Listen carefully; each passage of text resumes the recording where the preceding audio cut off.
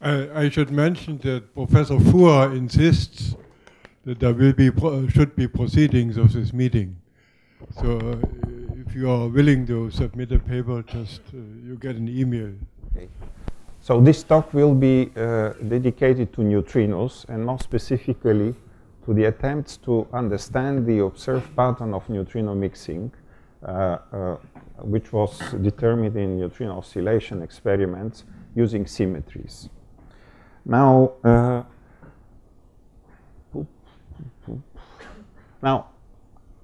as most of you know, I suppose, understanding the origin of the pattern of neutrino mixing and of neutrino mass square differences, which emerged from data, is actually one of the most challenging problems in neutrino physics. And it is part of the more general fundamental problem in particle physics of understanding the origin of flavor in the quark and lepton sector. That means understanding the origin of quark masses, charged lepton masses, neutrino masses, quark mixing, and neutrino mixing.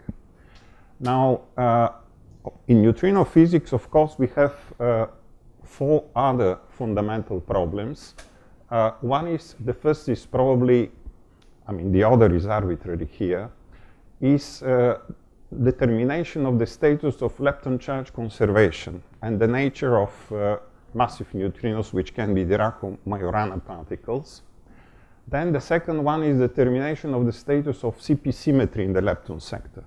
And here, the main contribution, experimental contribution, expected to come from the currently running T2K and NOVA experiments and future T2 Hyper-Kamiokande and Dune experiments. Then we have the problem of determination of the type of spectrum neutrino masses obey. And finally, we have very loose constraints on the absolute neutrino mass scale, and we would like to determine this scale. And the program of research in this field, on these items, goes beyond 2030. Now, from solar, atmospheric, accelerator, and reactor experiments, in these experiments, we have obtained compelling evidences for oscillations, transitions in flight between different flavor neutrinos.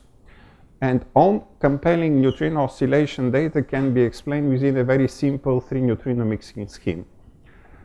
In this scheme, the Pontecorvo-Maki-Nakagawa-Sakata neutrino mixing matrix is a 3x3 unitary matrix, and it can be parameterized with 3 mixing angles, and depending on whether the massive neutrinos are Dirac or Majorana particles, by 1 Dirac or 1 Dirac and 2 Majorana CP violating phases. In the case of massive Majorana neutrinos, we can have more CP violation in the neutrino mixing matrix. Now, in practical calculations and application, it's convenient to use a specific parameterization of this matrix, and we have something that is called standard parameterization, and I'm going to use it in the next discussion, in which the PMNS matrix is expressed in terms of product of a CKM-like matrix, which contains the Dirac CP violating phase, and a diagonal matrix which contains the 2 Majorana CP violating phases. Now, the enormous amount of neutrino oscillation data that has been accumulated over many years of research allows us to determine with impressive precision the parameters which drive the solar neutrino oscillations, delta m squared 2-1 and the angle theta 1-2, those that drives the dominant oscillations of atmospheric muon neutrinos and antineutrinos, delta m squared 3-1 and the angle theta 2-3, and the parameter which drives the oscillations which have been observed in reactor antineutrino experiments, Diabay, Renault, and Doubleshaw, theta 1-3 with very impressive precision.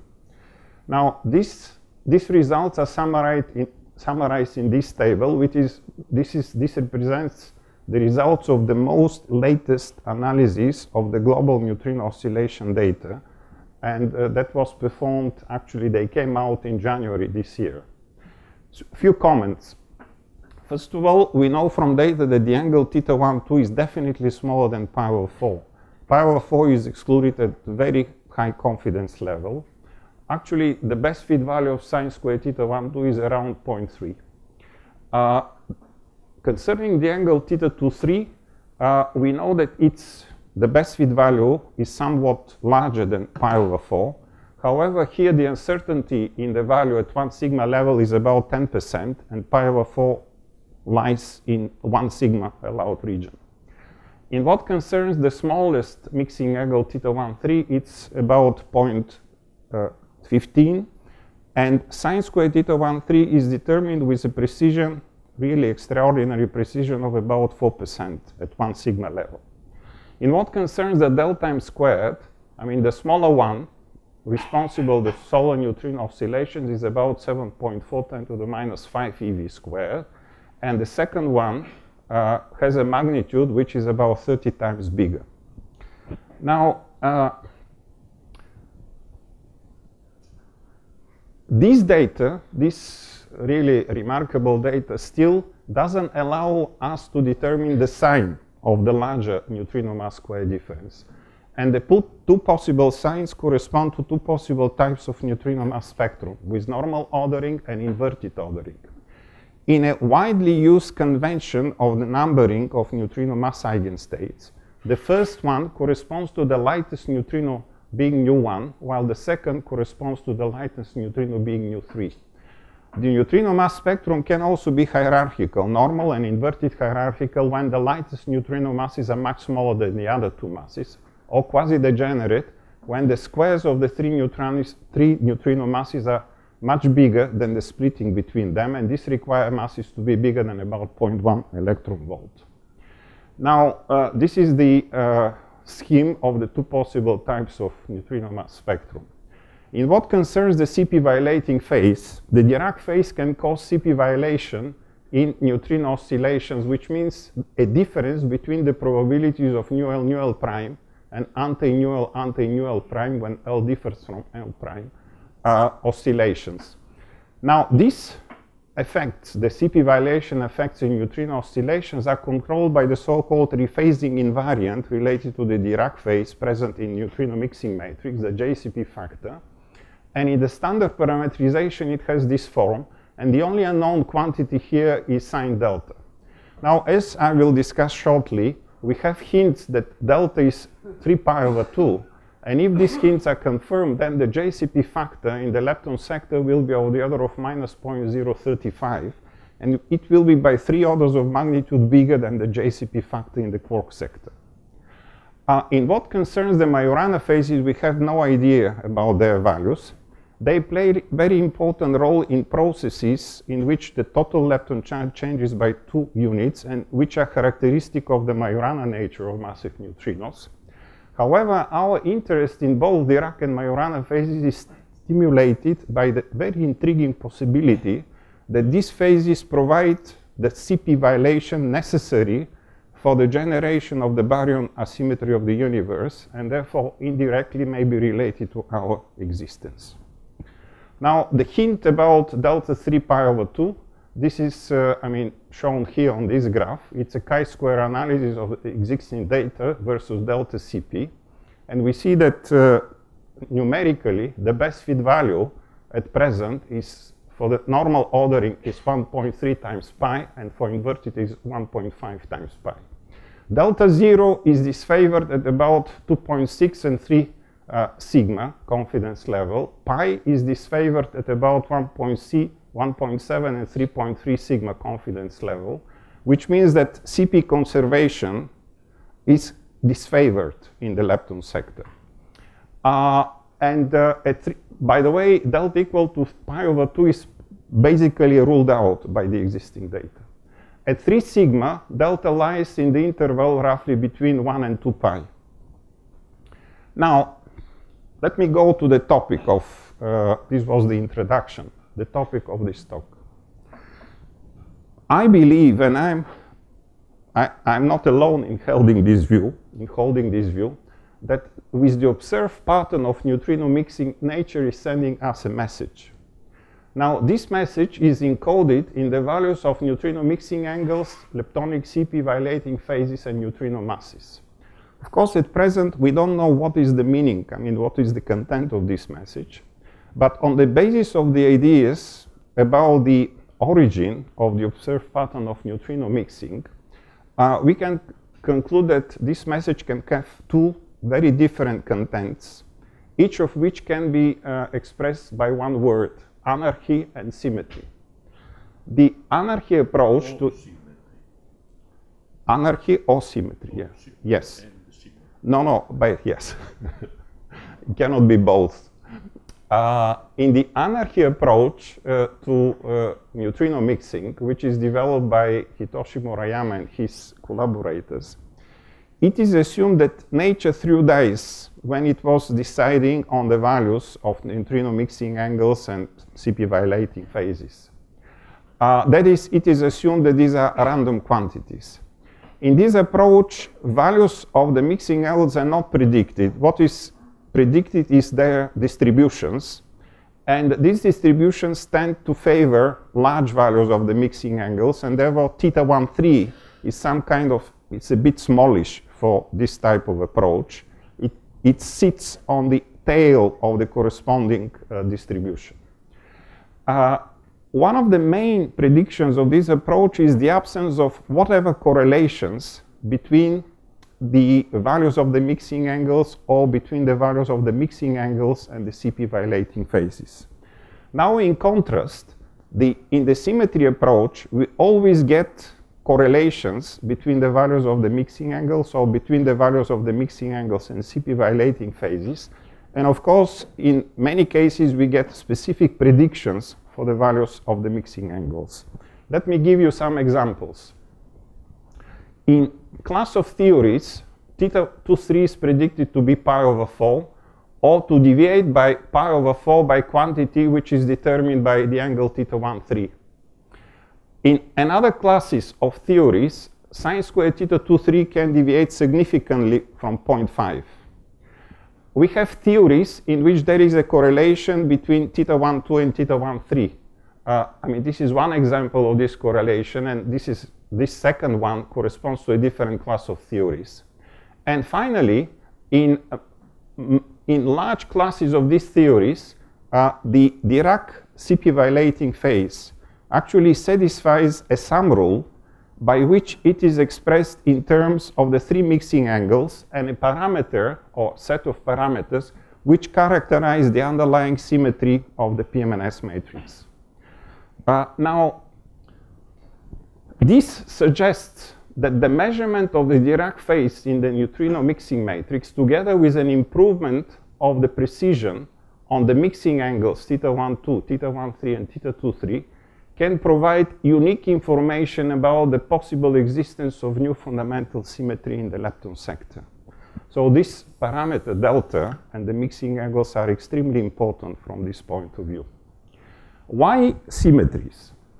Now, if you look at the values of the mixing angles, let's ignore CP violating phases for the time being, you realize that the values that are determined from data are very close to values that you can get on the basis of symmetry considerations. For example, theta 1,2 deviates from the so-called tribimaximal mixing value by a factor by a value which is 0.02. It deviates from pi over 4 by a quantity which is of the order of Cabibbo angle. Theta 1,3 deviates from 0 by pi over 20, and theta 2,3 is of the order of pi over 4 plus minus 0.1. All these corrections that I have written here are subleading perturbative corrections. Now, this approach seems extremely natural, also in view of the fact that the PMNS matrix is, as you know, is a product of two matrices, one coming from the diagonalization of neutrino master, and a second coming from the diagonalization of the charged lepton master. In this approach, it is often assumed that the part that comes from the neutrino sector has an underlying symmetry form, while the corrections that you need in order to bring the symmetry values of the neutrino mixing angle to be compatible with the observed values are provided by the part which comes from the charged lepton sector. Now, as symmetry forms of the PMNS matrix widely considered in the literature is the so-called tribimaximal mixing, bimaximal mixing, a form which corresponds to the conservation of the non-standard lepton charge, Le minus L mu minus L tau, where the angle θ2, 3 nu is not determined, but if you use mu tau symmetry, it's fixed to be pi/4. Then we have two forms related to the so-called golden ratio A form and golden ratio B form, where the angles θ1, 2 sine squared θ1, 2 nu is related to the golden ratio in this way in A case and predicts a value of 0.276. And in the second case, the relation is this one, and it predicts 0.345. We can have also the so-called hexagonal mixing, where θ1, 2 is pi/6. Now, these symmetry forms of the PMNS matrix can be obtained from symmetry considerations, as I said. For example, the tribimaximal mixing form can come from a group of symmetries S4, which is a group of symmetries of permutations of O objects. A4, which is a group of symmetry of even permutations of 4 objects. T prime, which is the double covering of A4. Bimaximal mixing can be generated by S4. Golden ratio A can be generated by A5, which is a group of even permutations of 5 objects. For example, golden ratio B can be generated by dihedral group D10, and hexagonal symmetry can be generated by dihedral group D12. Now, for all this symmetry form considered, θ1, 3 is 0, and it has to be corrected. θ2, 3 is plus minus pi/4, and if we have significant deviations from pi/4, it has to be corrected. And they differ by the value of this parameter, θ1, 2 nu. For these 5 forms, sine squared θ1, 2 nu is given by 1/3, 0.5, which has to be corrected, 0.276, 0.345, and 0.25, which has to be corrected to be compatible with data. Now, these symmetries are actually symmetries of geometrical objects. A4 is the symmetry of the regular tetrahedron. S4 is the symmetry of the cube. Dn is the symmetry of regular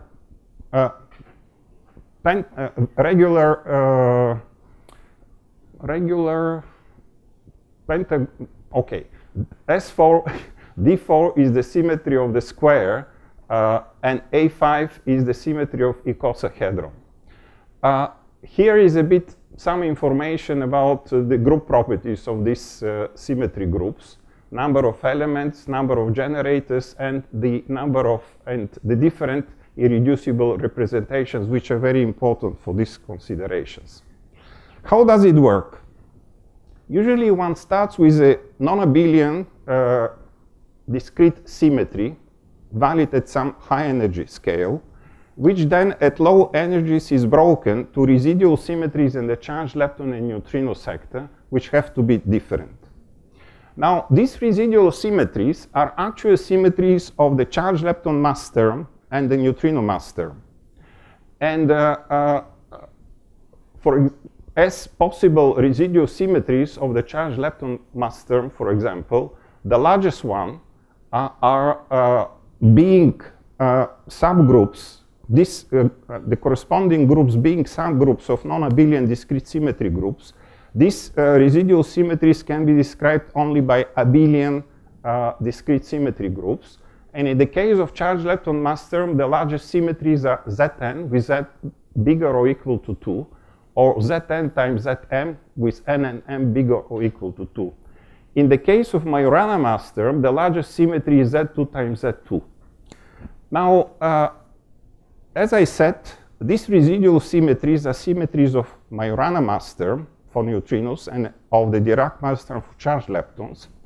And therefore, they actually restrict or completely determine the matrices which diagonalize these mass terms. These matrices are the matrices actually which form the PMNS neutrino mass matrix, and therefore these residual symmetries are symmetries which fix or constrain significantly the PMNS mass matrix. Now, the the constraints on the PMNS matrix depend on the original non-abelian symmetry, on the irreducible representations under which the left-handed charged lepton fields and left-handed neutrino fields transform with respect to the transformations, the symmetry transformations, and on the two residual symmetries in the charged lepton and neutrino sector. And for this group groups that I'm going to consider further, I mean, it's important to identify what kind of residual symmetries or what kind of subgroups they have. And here is the list of their possible subgroups which play a role in this analysis. Now, I'm skipping some slides which explain that in detail the technical aspects of this analysis. Now, let's look at predictions and the correlations which are predicted.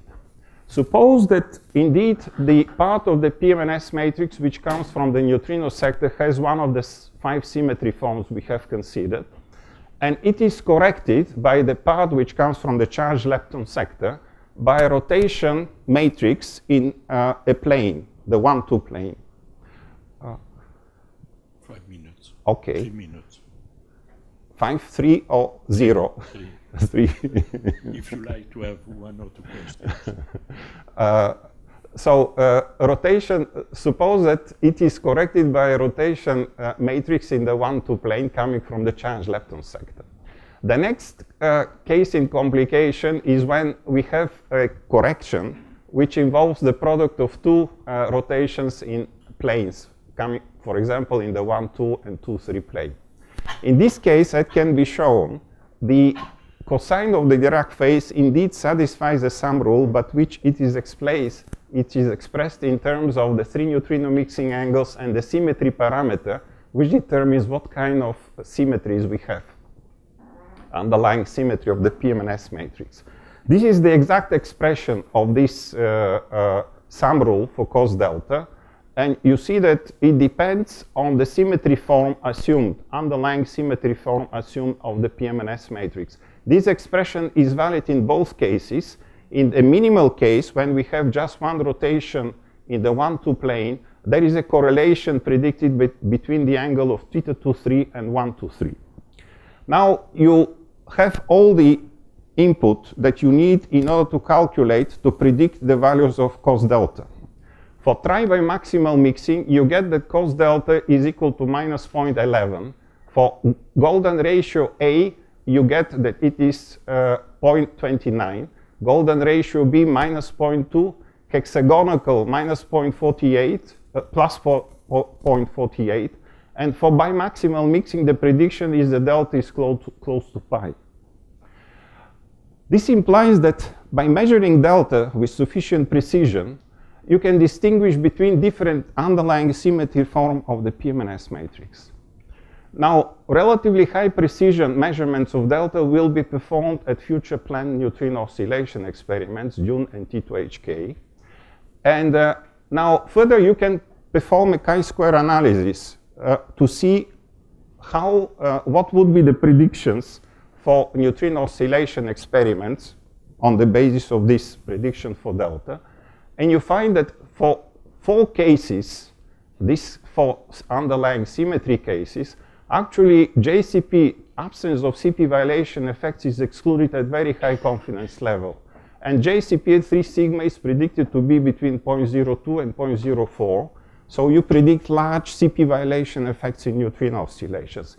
In contrast, in the bimaximal mixing case, CP violation effects can be strongly suppressed. This is using the current data on neutrino mixing parameters. Now you go and do the following analysis. You assume you make predictions for cos delta on the basis of the prospective precision that is expected to be reached in the measurement of sin squared θ1,2 in the Juno experiment, of sin squared θ1,3 in the Daya-Bay experiment, and of sin squared θ2,3 in T2K and Nova combined. And what you find out are these peaks. This is normal ordering, inverted ordering. Assuming that the values of the best fit values of the mixing angles are those that are determined today. Now the bimaximal mixing disappeared from this plot because it is strongly disfavored by this analysis. Now, can you distinguish between these cases experimentally? This analysis has been done in this paper, and from using the prospective data from Dune and T2HK. What you find that you can distinguish between golden ratio B and hexagonal mixing at model 3 sigma, golden ratio N, golden ratio B at about 2 sigma, tribimaximal mixing and hexagonal case at about 3 sigma, and tribimaximal mixing and golden ratio at about 2 sigma.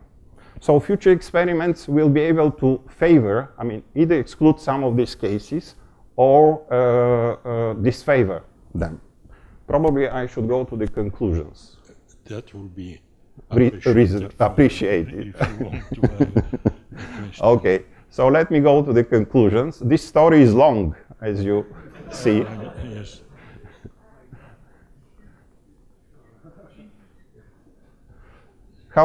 Now, what I would be happy that you get from this talk is the measurement of delta, the CP violating phase in the PMNS matrix, and the improvement of the precision of the measurement of neutrino mixing angles can have much more important implications for understanding the origin of the pattern of neutrino mixing that is observed experimentally than just the idea that these are another 4 parameters that has to be determined experimentally.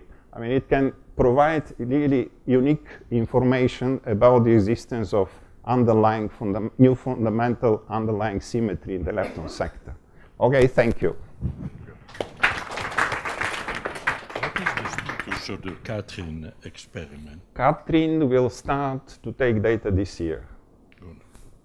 Catherine is a measurement of absolute neutrino mass scale. Any question? Yes, the ruler. We know more about quark mixing than about neutrino mixing. Is there a similar game to play there with funny finite groups having to do with the masses and mixing angles of quarks? Yes, and actually you can extend it. Okay, some of these symmetries that I have considered allow a straightforward extension to the quark sector. For example, T prime or A5. Others do not allow that. It's very important that you have a symmetry group which allows for both triplet and doublet unitary irreducible representations, because in the quark sector you have to distinguish between the first 2 families and the 3rd family. And T prime has been extensively explored in order to explain both the quark mixing, the quark masses, and the lepton mixing and the lepton masses. So the answer is yes. And actually, through this approach, we can, if it is confirmed for leptons, we can even get some understanding of what is going on in the quark sector. Yes. Since I have it here. So you were... it's not me. Who is first? Who is first? Yes, thank you. So I shall use now the opportunity that in which I shall tell is a theory. I predict the symmetry of the 4 times 4, either quarks or leptons mass matrices. Would this fit to your, because you just forget, you have about possibility of having more than 3, because you believe that the experiment said no 4th family. I am claiming it is.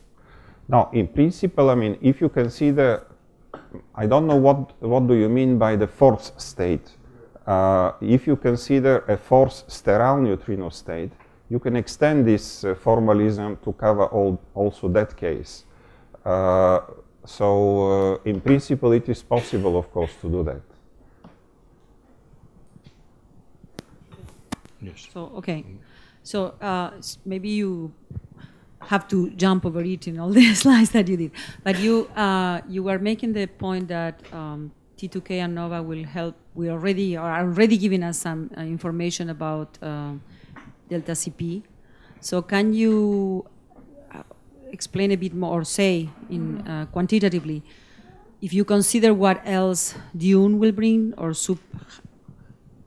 Hyper K? This is the part that I didn't have time to cover. Yes, that's why I'm asking. Now, you can go and do a systematic analysis of all the possible GEs, I mean residual symmetries in the lepton sector and in the charged lepton and neutrino sectors with these 4 groups that I have considered.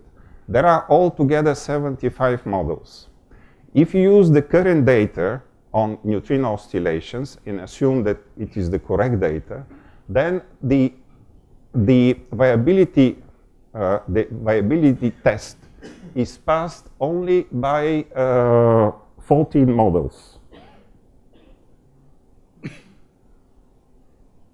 which I didn't have to describe. Now, further, you do the following. You assume the sensitivity that will be reached in Dune and T2HK, and you test the predictions of these 14 models. And you do that only on the basis of the data of neutrino mixing angles, without involving the data, prospective data on cos delta. Of these 14 models, what remain are 6 models. And if you use further the data from prospective data from Dune and T2HK, you will reduce these 6 models further. It's an ongoing analysis, and I cannot tell you at the moment how much further, but probably what will survive will be 2 or 3 models, not more. So it's an extremely powerful method, I mean, using the data of T2HK and Dune to test this approach to neutrino mixing. Last question. Yeah. So if you take the number of groups that we discuss, including also continuous groups which are nonlinear realized, the number of Fermi representations you can play with, the number of flavons you can take to break it, I would claim, and I worked on this myself, as you know, that I can cover the parameter space at the level of percent and below. At that level of precision, you have to add, in addition to randomization group running, namely all the physics at high scales and shifts your things at the percent level. So the question then is, how precise should we measure those parameters, and what do you think you can learn from this in the end? I mean, this is the expression of the pessimistic view about the approach.